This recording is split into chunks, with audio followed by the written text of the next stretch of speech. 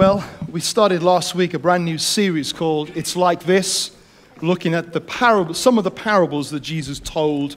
We remember that parables are stories that are relatable on an earthly context. They give us pictures of things that we can understand, but then there's a flip side to those, that those earthly stories reveal a heavenly truth about God's kingdom and about God's power. And this morning we're going to look at a story about a fig tree that didn't blossom, that had no fruit upon its vine. And as we move into this, I believe that God is going to just inspire us and move in our lives to show us that He has purposed us to be a fruitful people. But I want to encourage you just for the next few moments just to close your eyes and just to ask and invite the Holy Spirit to speak to you through His Word. Father, Your Word, the Word of God, the Bible, is truth. It's unchanging. It's got the ability to cut through the stuff in our lives to reveal things of Your purposes and Your kingdom. And in these still moments, we invite You, by Your Holy Spirit, to take Your Word and just to really pinpoint it into our lives. And I pray that Your Spirit will bring life through Your Word into every single life that's here this morning. And every single life that's watching online. May you encounter the Spirit of God speaking to you. In Jesus' name, amen. If you have a Bible, you might want to turn with me to the Gospel of Luke chapter 13. You may prefer to follow it on the screen. Those watching online will be able to see the verses come up. We're going to look at Luke 13, verses 1 to 8. And it says this. Now, there were some present at that time who told Jesus about the Galileans whose blood Pilate had mixed with their sacrifices. Jesus answered, "Do you think that these Galileans were worse sinners than all the other Galileans because they suffered this way? I tell you no, but unless you repent, you too will all perish. Or those 18 who died when the Tower of Siloam fell on them, do you think that they were more guilty than all the others living in Jerusalem? I tell you no, but unless you repent, you too will all perish." Now just stop a moment. That's not a parable. That's Jesus engaging with a crowd about some factual things that had happened. We're not really, history doesn't really reveal much to us about that first part, about Pilate mixing blood with sacrifices. And in a sense, it's not that crucial that we understand exactly what's being said there. And I'll tell you why in a moment. But then Jesus told of another event. This wasn't a parable. This was an event where a Tower of Siloam, probably built next to, we read of a pool of Siloam where often those with illness would wait on the side for the waters to be stirred, and they would aim to be the first one to get into the pool, and then many people would get healed. And it was possible there was a tower built to that and it collapsed and actually had killed 18 people, Jesus refers to here. Now, let me tell you why it's important that I just include that part. Because God's not accidental in how He writes His Word and how He's worked with His authors to construct this. And that is that this was really Jesus engaging with a religious group of people that were saying that because people had suffered and people had died, that they must have been terrible sinners.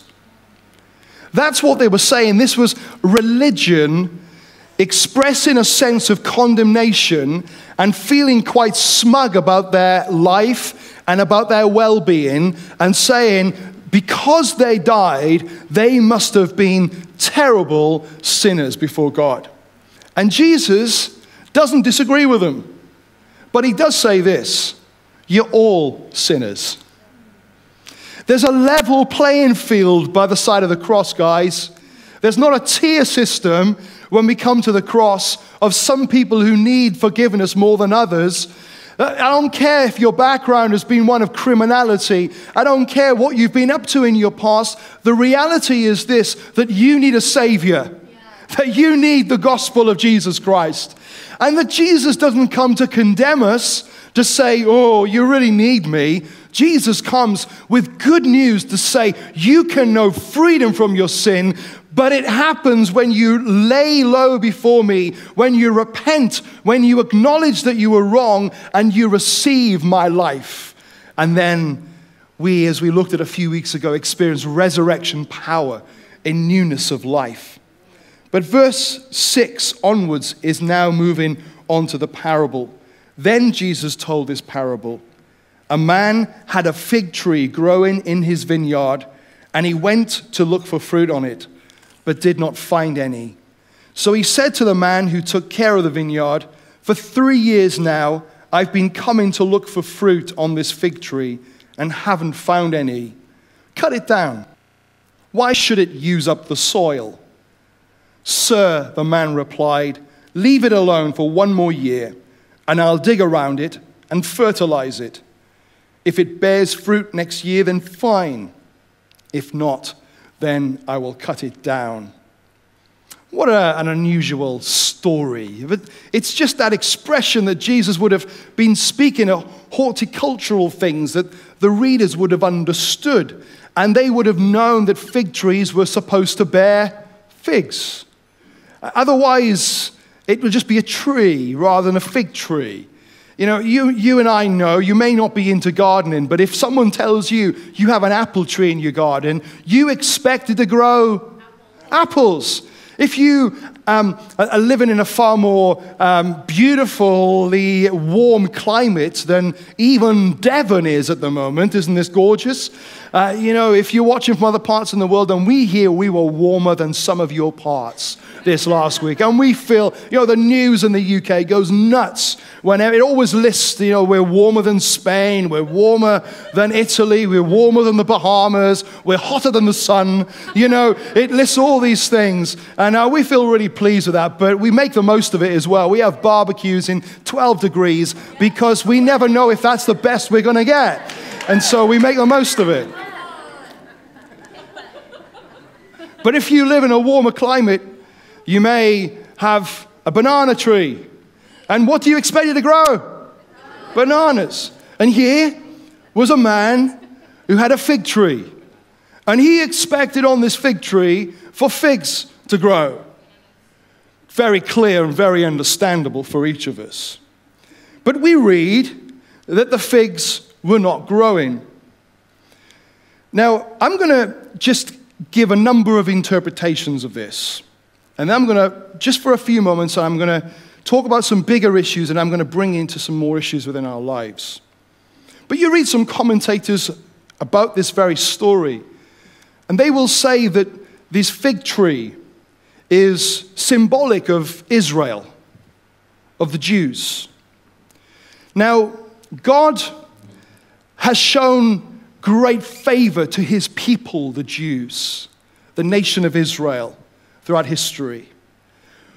All of these stories that we have in the Old Testament, they're all of God's work. The God of Abraham, Isaac, and Jacob. He's the God of Israel. And then we see that the lineage of Jesus coming through. And we see that Jesus was born to no other nation on the earth, but he was born to the Jews. He was a Jew. And we see that God's favor has been upon that culture, on that nation, and on those people. And I believe that still resides today. And in fact, the scripture tells us that we are to pray for Israel, that we are to pray for the peace of Jerusalem. And I find it fascinating that throughout history, that nation has been the target of so much discrimination. We've just remembered just this last, few weeks, some of the Holocaust tragedies and awful atrocities that took place. And we see that how could someone be so loathing of a nation and of a race to do such horrific things to them?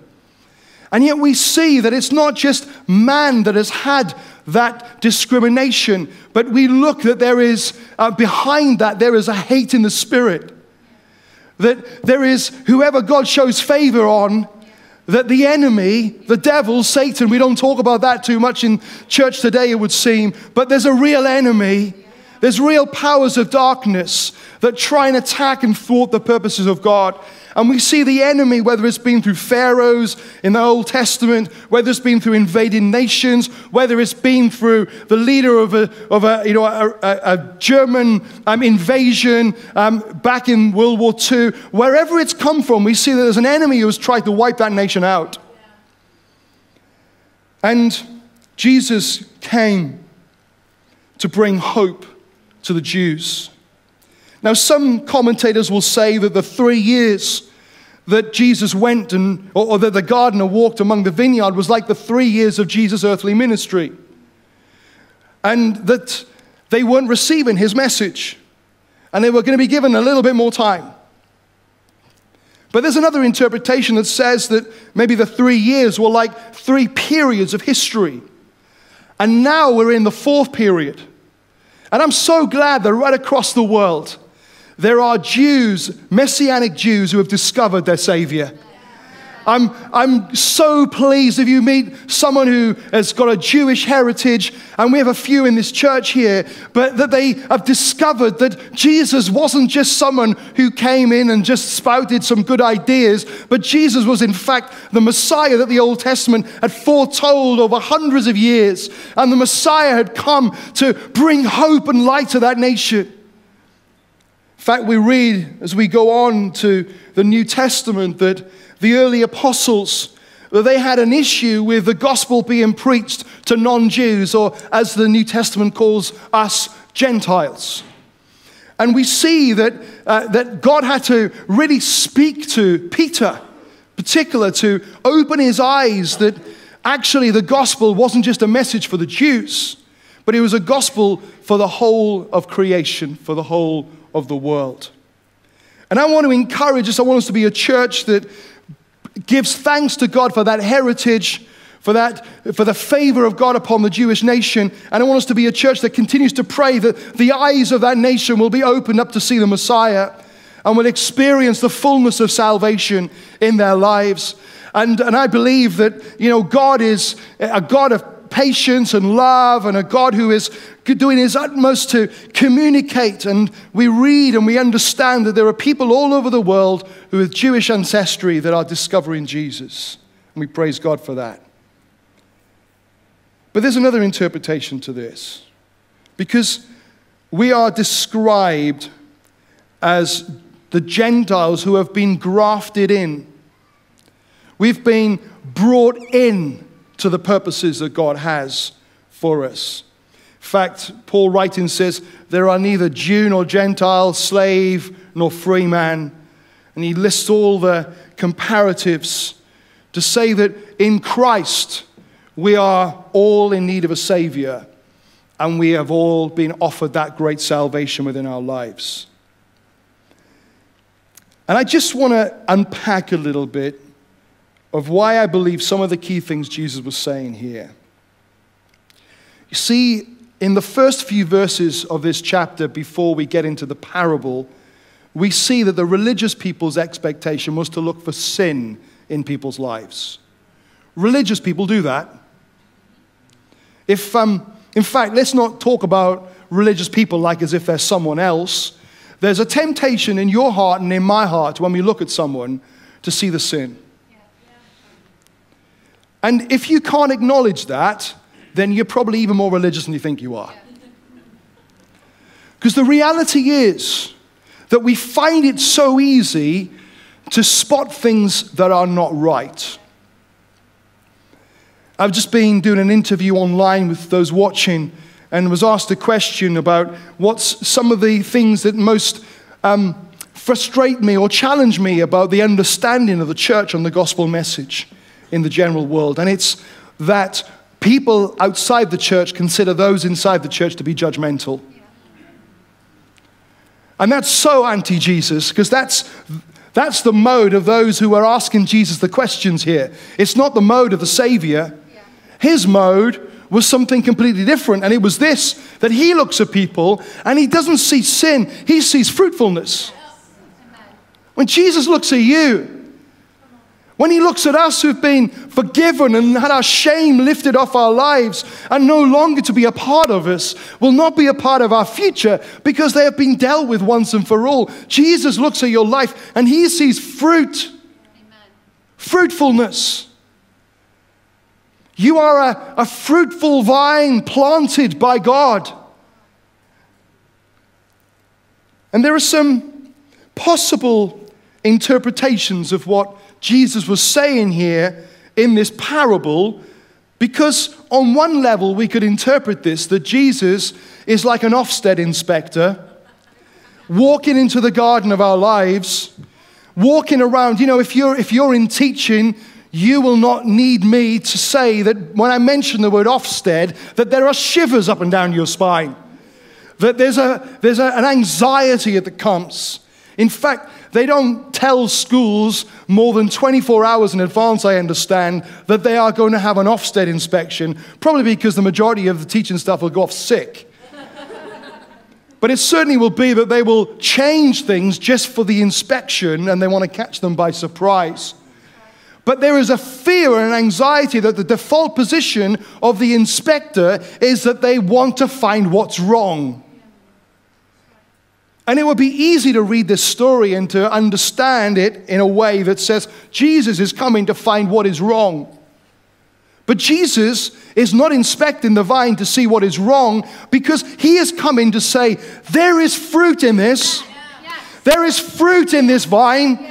And why is it not producing fruit? Because it's purpose to grow fruit. It's purpose to flourish.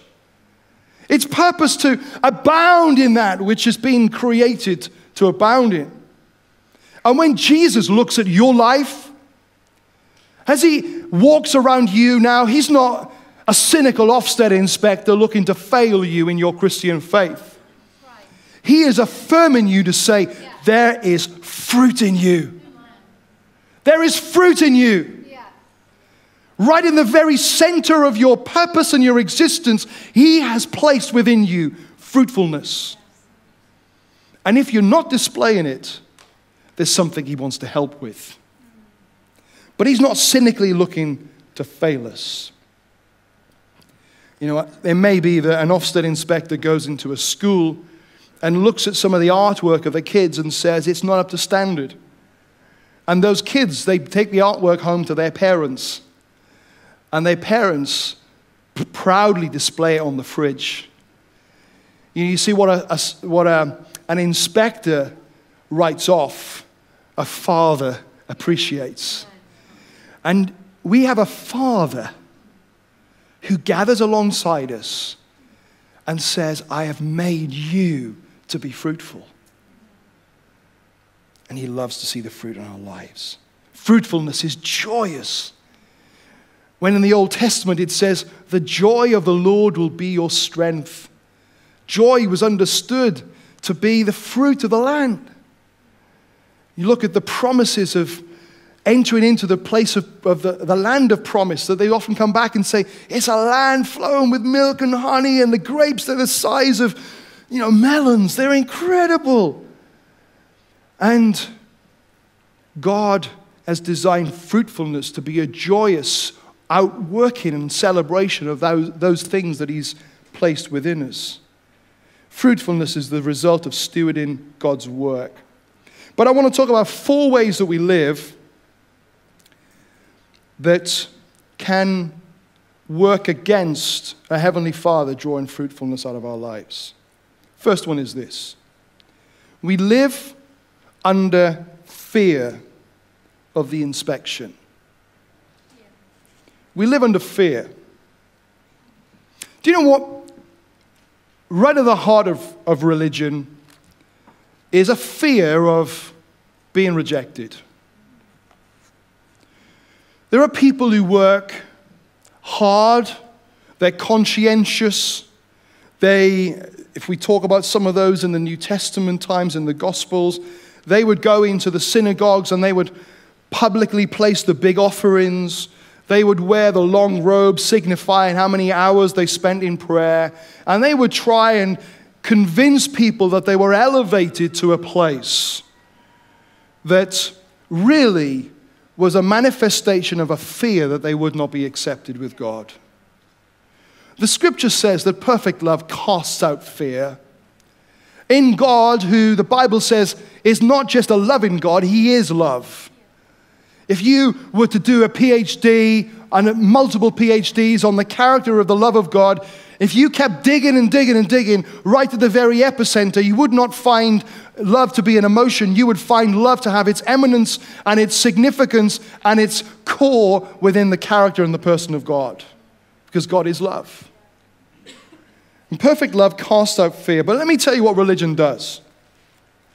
It causes people to sellotape plastic fruit onto their lives. It gets people to pretend.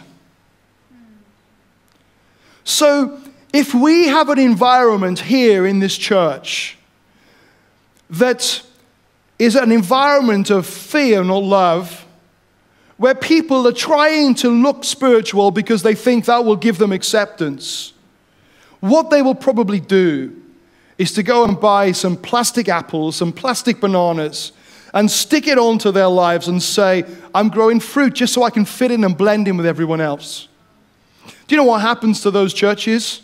And this is not about other churches. This is a danger for all of us. That we end up to be congregations full of people that are all carrying plastic fruit, trying to keep up with everybody else's plastic fruit. And we end up with a lack of transparency and a lack of openness.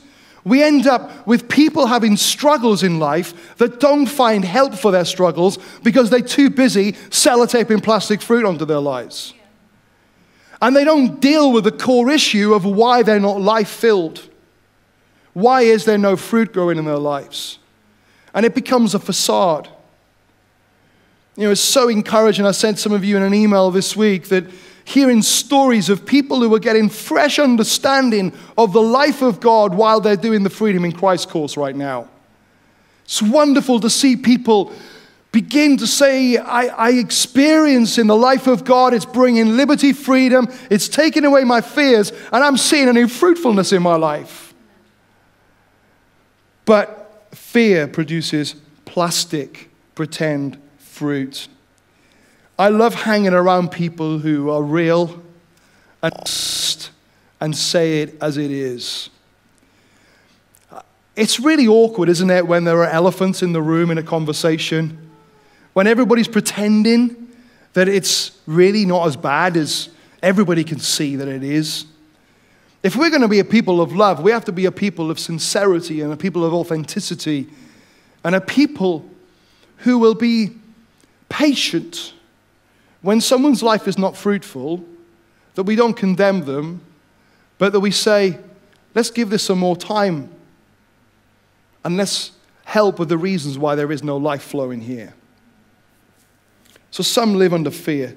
Secondly, some live under inadequacy. There are people who will walk into a room like this and they will do a measurement test. I've got a friend of mine who will often, when he speaks at big conferences, he says, I've got a word for someone here. God has shown me who the worst Christian is in this room right now, and I'm going to point you out and I'm going to speak something over your life.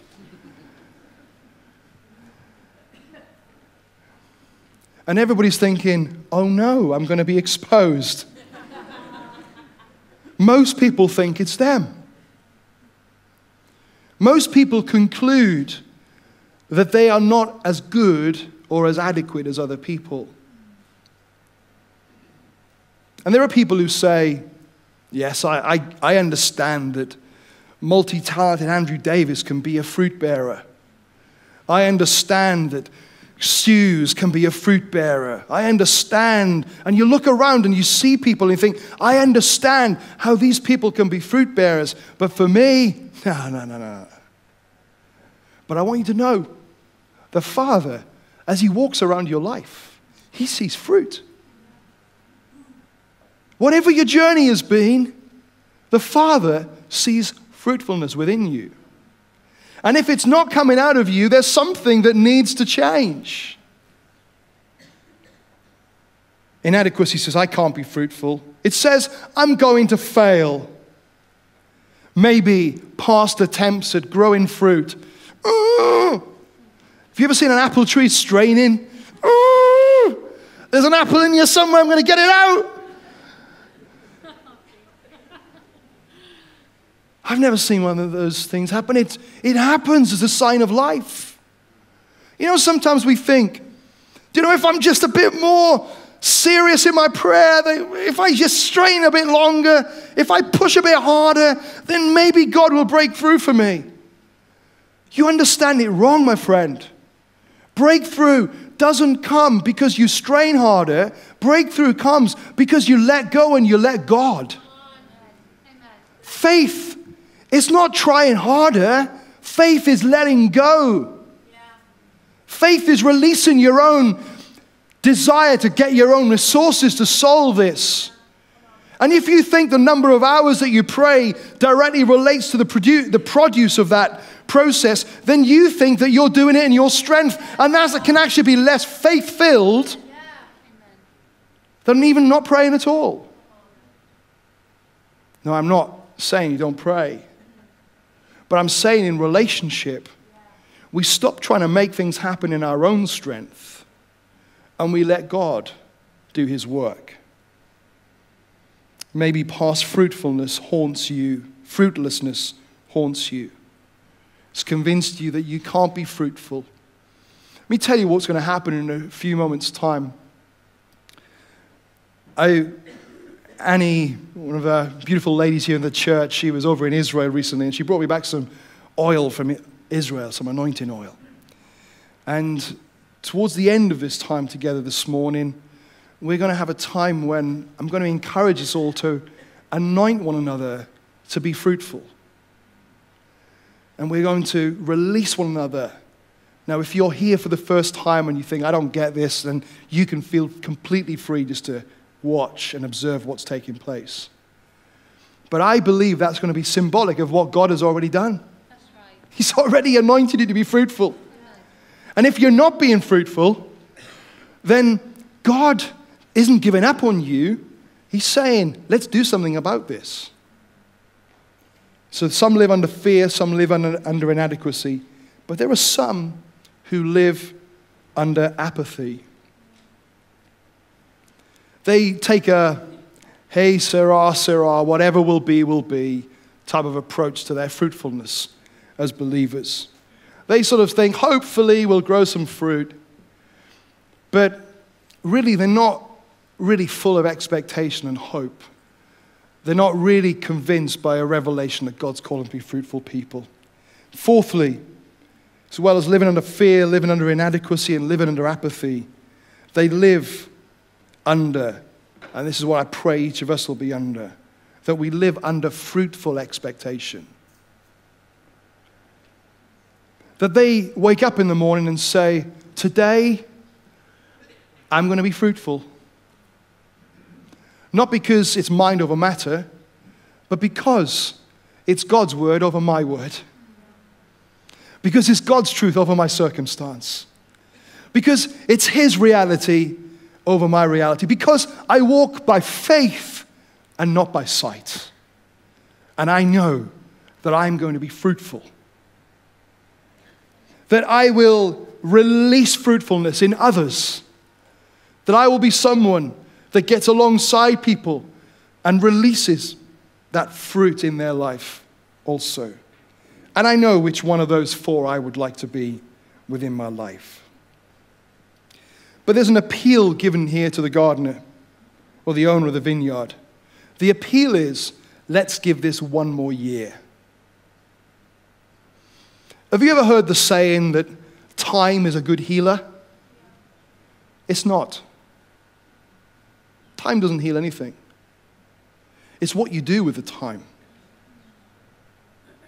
I've met people over the years whose bitterness has got worse over time because of what they've used that time.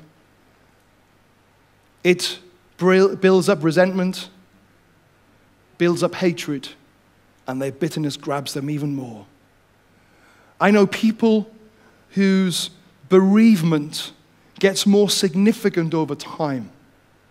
They miss someone more and more. Because time in itself is not a healer. Time, it's what we do with it that brings healing. There's an old saying that says, if we carry on doing what we've always done, we'll carry on seeing what we've always seen. That one of the descriptions of stupidity is to carry on doing the same thing and expect different results. And if you look at your life and you want to live under that expectation that I will be fruitful, and yet you do not see fruit on your life, then just to carry on living your life in the way that you are and hope that one day it will change is probably naive. And the gardener didn't say to the owner of the field, he didn't say, just give it another year. Just come back in 12 months, it may have changed. The gardener was so convinced that things would change that he was prepared to put some investment in here. He said, just give it a year, and I'm going to dig around. I'm going to dig around this fig tree, and I'm going to fertilize the ground. I'm going to make sure that any negative influences into this fig tree are going to be removed. And I'm going to place intentionally some positive life-giving influences into this fig tree. And let's see if that brings about change. Let's see if the circumstance of how this tree looks, let's see if it fulfills its potential by doing that. See, there was a process here. There was a review. We had a tree that was made and destined to be fruitful, and the review said it wasn't being fruitful. Then we've got a time that gives space for digging to be done, and then we've got some fertilizing to go into that.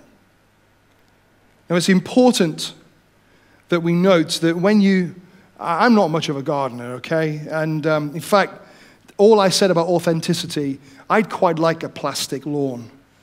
You know, it just, to hoover it rather than mow it, it sounds much more appealing.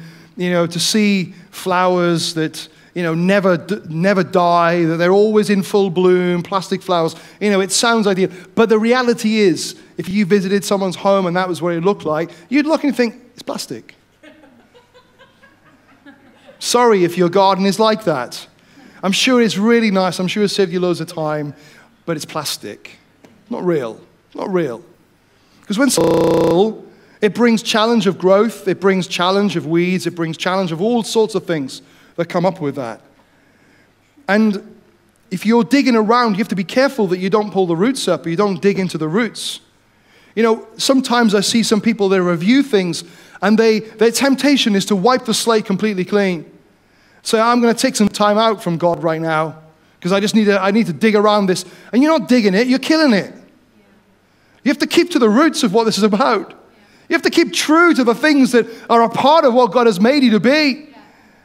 Don't just start a revolution, but have a revelation. And you dig around it. You keep the roots. And you fertilize it. A good friend of mine, the general superintendent of Elim, he says, dig it, dung it, and then destroy it if it doesn't produce fruitfulness. I find this a real balance in life, because we're talking about the fruitfulness in God, but let's relate this into some of our circumstances. I can be, I think, really persistent. Nita says stubborn. There's sometimes a great similarity between two of those things. In my life, there are some things I've been really passionate about, and I may have kept going on them too long. Because I've been ignorant. I've been so persistent, we're going to make this happen, that we just keep going and going. I remember a number of years ago, I had this big idea that we would, and I wake up with a million ideas a day, but so it wasn't unusual, but I had this idea that we were going to create this website, this national website that was going to be a prayer resource, and people would log in and they'd get their churches logged in and they would leave prayer requests and they'd have people ability to put videos up that they could pray over the needs. And it was like a big fanfare. We called it iPrayer. That was a really cool name. Bought the domain. And, I put thousands and thousands of pounds into this thing. And we invested in it. And it just wasn't catching. There was something missing. So persistent or stubborn, Mark, thought, we need to do more. We need to invest more in this. And it needs more time. Now, I want you to know that's a godly thing. Because we live in an age today where people think, it doesn't work, move on. Oh, no, we've had an argument. Let's divorce. Oh, no, the job's awful. I'm leaving. You've only been there a day. And we live in that sort of world that's very much light on effort and persistence. And I want you to know that in the Christian faith, if you have no perseverance, then you will miss out on about 80% of what God has got for you. If we as a church don't know what it is to press in and keep persisting and keep faithful, the scripture says, be faithful in well-doing, then we will miss out on so much of what God's got for us. There needs to be a grit and a determination.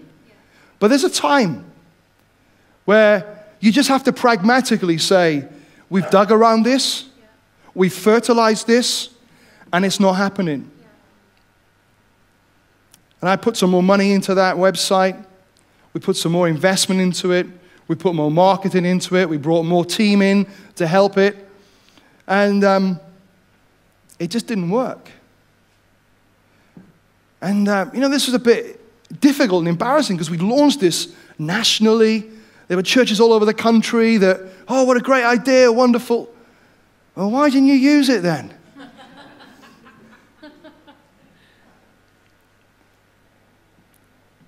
And I had to come to a place where actually the appropriate thing for this right now is to free up the space that's taken to put something that's going to be fruitful in its place. Now, I'm not talking about your life. I'm talking about some of those things that you're involved in right now.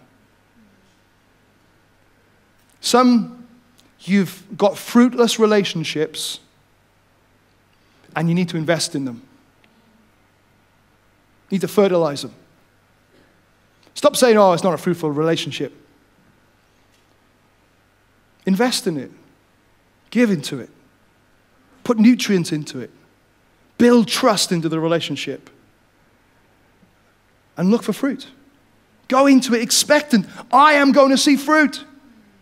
When I meet people, and many of you I've spent time with and you've poured out your hearts and, I've got a list of all your sins here. No, I'm joking. When I hope that, when you've shared some deeper issues of your life, that when you see me outside of those contexts, that you're not thinking, oh, Mark knows all that stuff about my life, but that I hope that you feel so affirmed and built up because I've seen fruitfulness in you. That all we've been doing is digging around the tree of your life, placing some ideas for some fertilizer, and then releasing you to be fruitful.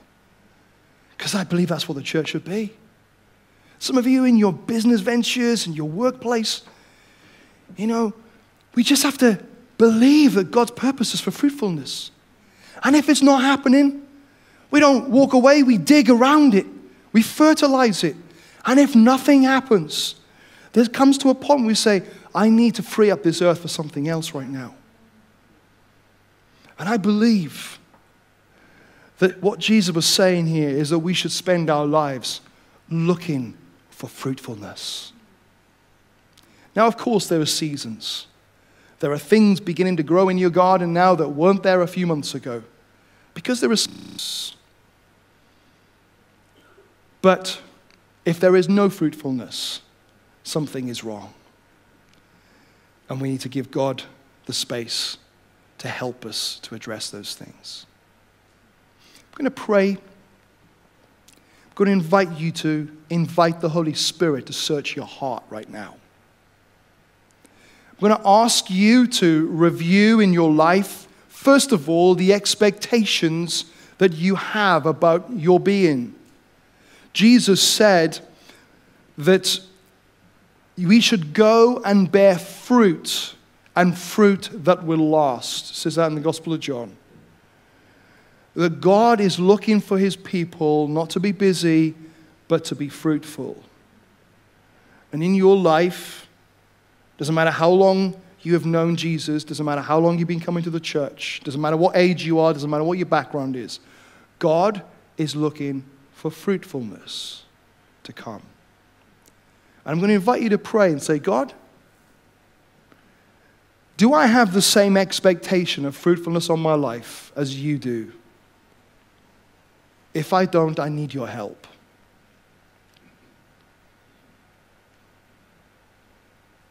Just invite him now to come and search your heart.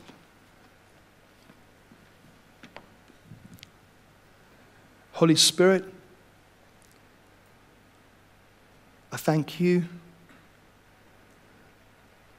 that you're not an Ofsted-like inspector, but you're a liberator of fruit.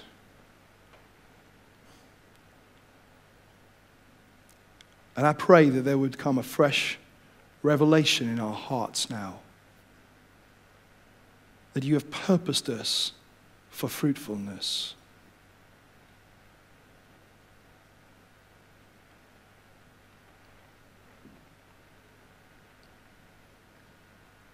Maybe you look around your life and you see that God has got purpose of fruit for you, but you're not being fruitful right now, and you haven't been fruitful for some time. Holy Spirit, I ask that you will come and bring wisdom on the areas to dig around, the things to remove, and the things to fertilize and invest in.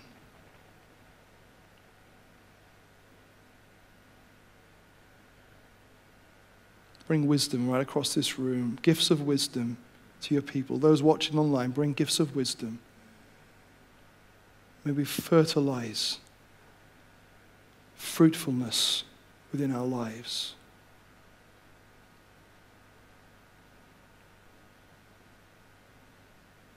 Help us to be good stewards of the time that you've afforded to us in order to fertilize and prepare for fruitfulness.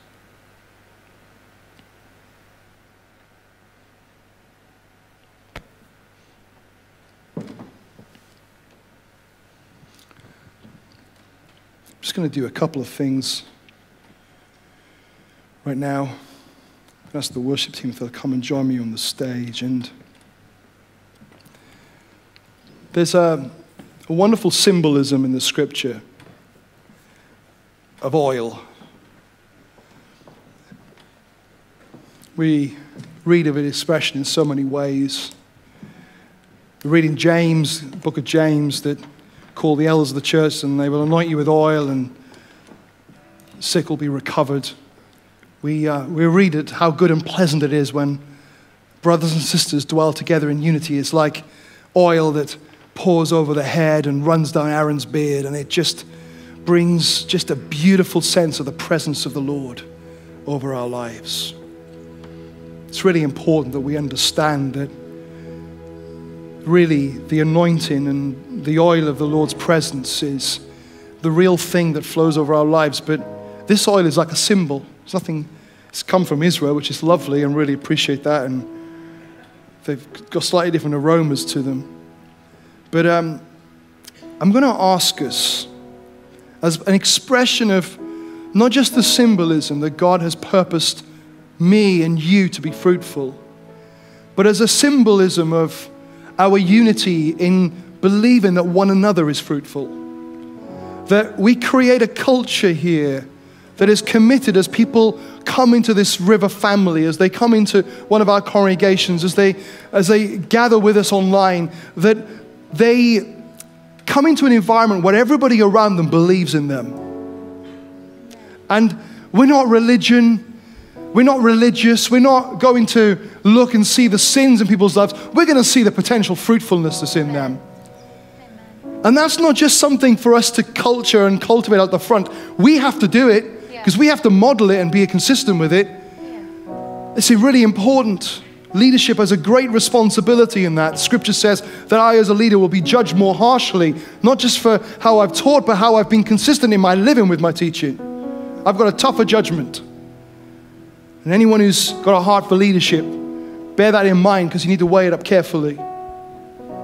But it doesn't just happen with the people at the front. It happens when we as a family, we say we are committing to be this culture that when I talk with someone afterwards over a coffee, I will not just see someone who's unburdening their issues and their challenges. I will not just judge them by what I see on the exterior, but I will look right into the depths of their being, and I will see fruitfulness on their lives. And I will do my utmost to say, let's bring that fruit out to the surface. Let's create a church and a culture that says every one of us are going to be fruitful vines.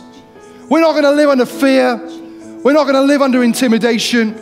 We're not going to live under insignificance. We're going to live under a belief that God has called us to be fruitful.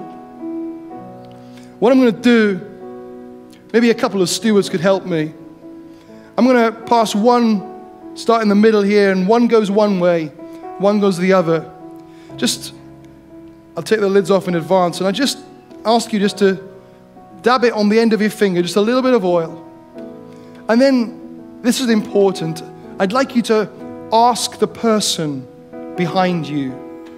And it may be that there are empty seats behind you, or there might be that there are empty seats in front of people. And I want to ask you to make sure that everybody's got an opportunity for this. But I'd like you to ask them, can I anoint you for fruitfulness? If they say no, don't be offended. We want to be a place that people can be themselves here. In fact, God bless you for being honest and authentic and not sticking plastic fruit on just to try and fit in. You be honest and be real. But if they say yes, just take the oil, just touch their forehead with it and say, I anoint you for fruitfulness in the name of Jesus. Go and live fruitful lives. And then as that prayer is taking place, the oil will then move on to the second row, and the same thing. Tip it over a little bit on your finger, turn to the person behind you or the people behind you, there might be more than one, and say, can I pray? Can I anoint you for fruitfulness? And the same principle. And let's, right through this room, let's anoint one another with what God has purposed on our lives, which is fruitfulness. Might be some people at the back. Look for our stewards. If you need to walk around upstairs, some of you might want to go and find our kids workers downstairs, or even our, with parents' permission, even talk to our kids. And I believe that every one of us, God has purposed to be fruitful. Amen? Is that all clear? Make sense? Okay, all we need to do now is, shall we just pray for the band as the ones right at the very front? Often when we read some of those advancements in the Old Testament, it was the singers and the musicians who went ahead of the people. And let me just anoint these guys, and then maybe, I know this is a bit of a difference to plan, but maybe we can just put our microphones and our instruments down for a few minutes and then go and pray for people on the front rows and those on the sides as well. So Father, thank you for Al. Thank you, Father, that you have anointed him for fruitfulness in the name of Jesus. Thank you for Chris. You've anointed him for fruitfulness. Thank you, Father, for fruitful anointing on his life. Thank you for your fruitful anointing, Lord, upon his life. In Jesus' name. Anointed for fruitfulness. Be fruitful. Be fruitful. Be fruitful in the name of Jesus. Be fruitful. May your life be overflowing with fruitfulness. Anointed for fruitfulness in Jesus' name. Fruitful. Fruit grow out of your life. Pour through your life. You'll be a catalyst of the fruitfulness of other people. Fruitful in Jesus' name. Fruitfulness. Speak fruitfulness over your life. In Jesus' name. Speak fruitfulness over your life. Be anointed to bear fruit in the name of Jesus. In the name of Jesus. Okay, guys, if you want to just pass these along, just take a bit of oil and then pray for some people on the front. And Don't forget to include the front people on the side wings as well. Should we all stand together a moment? Can I encourage you? There are two postures right now. Maybe the stewards can just help make sure that the oil is being passed along in a second as well. But there's a posture of us, we're just putting some oil on foreheads. That's one posture. But the other one is an opening up of your spirit to say, God, I receive your words over me, which are words of being anointed for fruitfulness. Invited to have that posture. Fruitful. Anointed for fruitfulness. Hallelujah. Hallelujah. Be fruitful.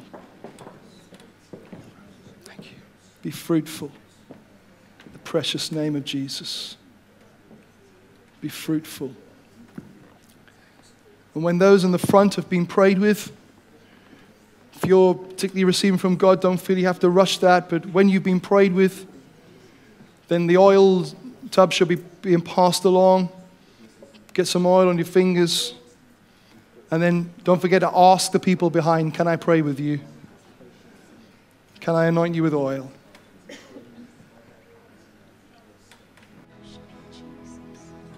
Isn't it great that we believe in the priesthood of all believers, that we can anoint one another in the name of Jesus?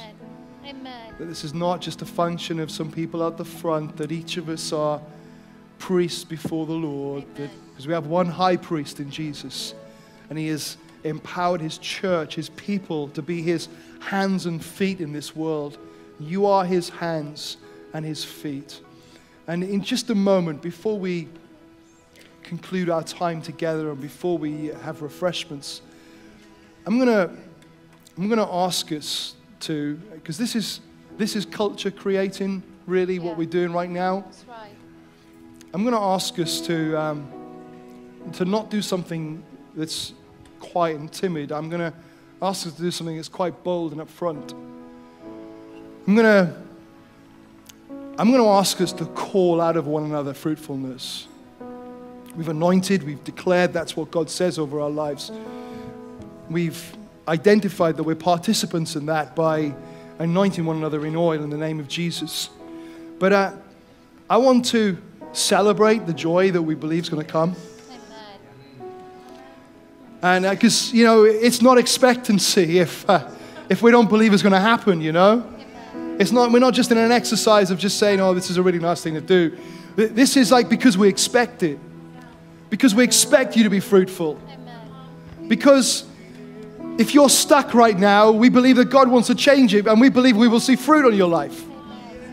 And I'm going to ask us that when you go to a theater or a film or a concert and something good happens in front of you, we tend to culturally applaud it, to say, that was amazing, that was fantastic.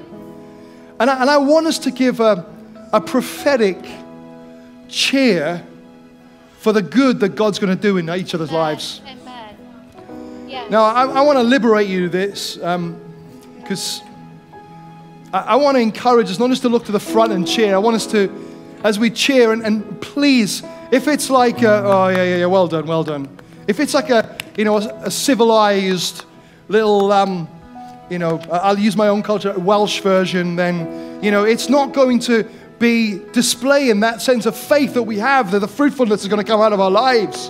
This is a rejoicing thing, guys.